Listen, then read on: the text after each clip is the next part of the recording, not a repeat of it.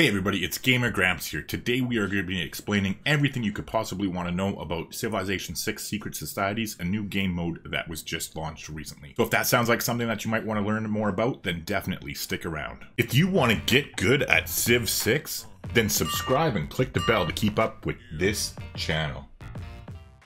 Okay, so before we jump into things here, we're going to be talking about the secret societies and everything it's about, my personal thoughts and sort of a little bit of a review of the game mode, and then we'll be doing a quick summary of the 4 different societies and what they're all about. As always with this kind of video, there will be timestamps that will be pinned at the top of the comment section in case you don't want to listen to me ramble. You can just jump to whatever you're interested in finding out about. And just a forewarning for anybody out here, this is not a guide on secret societies. I actually was originally just going to do a video for each secret society itself, specifically going over different strategies and what everything entails, but then one of my viewers had asked me to do like a summary video. So again, this isn't a guide, it's just going to go over everything in details in case you don't happen to know about it. And yeah, with that being said, let's just jump into things here. So first things first, we'll cover the bare essentials.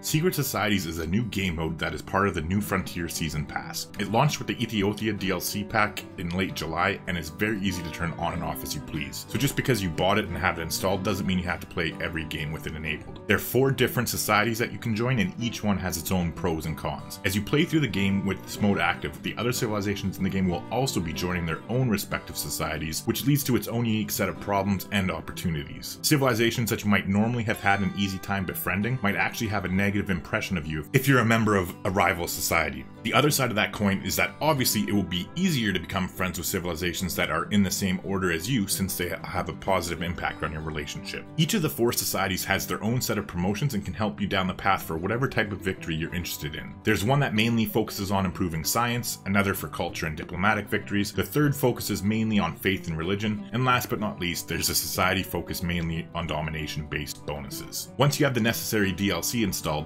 you simply turn it on and off with a click of a button when you're getting ready to start your game. So speaking of the necessary DLC being installed, let's quickly cover what exactly you need to buy in order to play with secret societies and realistically how much you're looking to pay for it. You can obviously buy anything you need from whatever platform your Civ franchise is on, like Steam or Epic Games, etc. However, I'm showing it here on fanatical.com because quite simply, I'm an affiliate of their company and I get commissions when people purchase games from them using my reference code, and everything we need to touch on is laid out nicely for us on their website. So other than the vanilla base game that obviously it should go without saying is a must-have, you need to have the Gathering Storm expansion purchased. All the prices here are going to be shown in the Canadian currency, so you have to figure things out for yourself depending on what part of the world you're from. I'd suggest just using Google to figure it out in your local currency if you're not sure. So as of August 2020, if you don't already have Gathering Storm, you're looking at roughly $50 Canadian for it on Windows, or roughly half of that for Mac and Linux because there's a good sale on at the moment. At least on fanatical.com anyway.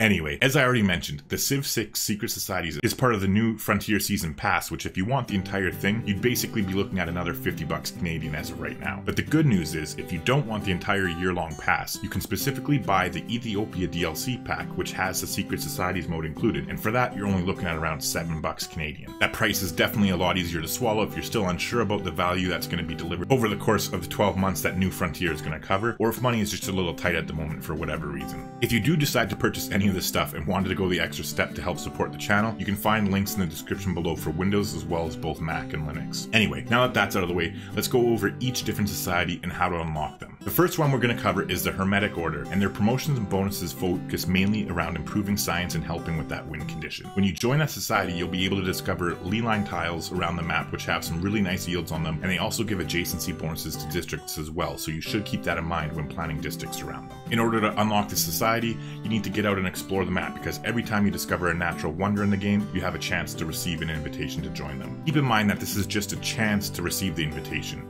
You're not guaranteed an invite when you first discover a wonder. And the same goes for the other secret societies as well. Triggering the requirement to unlock them just gives you a chance to get the invite. You can actually go an entire game without being invited to the society you're hoping to join. For instance, I was trying to get footage to do one of those in-depth videos I was talking about on the Owls of Minerva, and I literally went through like 70 something turns before I was actually invited to them, and that was on online speed.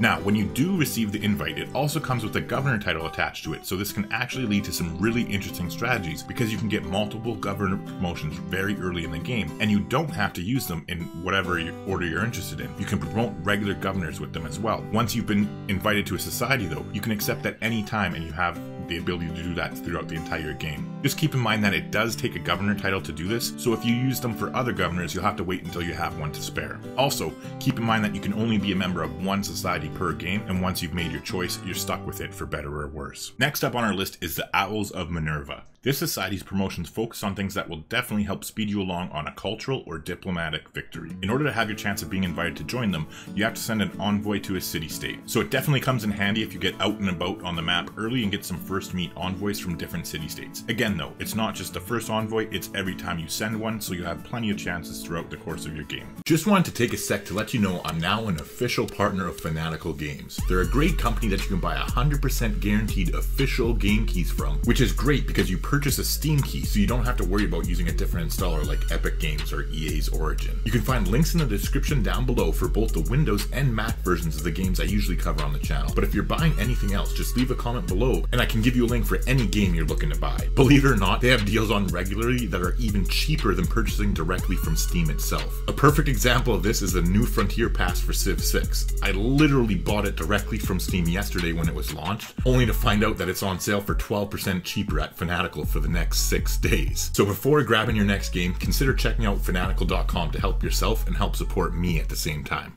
Third up to bat are the Void Singers. This society is based mainly around faith and religion, but they do have a promotion that turns 20% of your faith income into science, culture, and gold, which you can unlock in the medieval era. All you have to do to get your chance at joining them is grab any of the goodie huts you come across while exploring the map. The last secret society is the Sanguine Pact. This is the one that comes in handy for domination-based games. This society unlocks the infamous vampires that everybody can't seem to stop talking about. It's as if you either love them or hate them. There doesn't seem to be much wiggle room from the comments that I've read. Anyway, to have your shot at joining them, all you have to do is clear out barbarian camps. Alright, so as far as my own personal take on the secret societies goes, I'm gonna be completely honest with you, I was pleasantly surprised. Going into this, I was interested a little bit. I thought though, to be completely honest, that it would be like, maybe I'd play it for a game, maybe 2, maybe even 3 or 4 at the most, like maybe try every society out and then just kind of never touch it again. But then after having played around with it a bit, and again, I haven't even tried all of them yet, but like I said, I was pleasantly surprised, and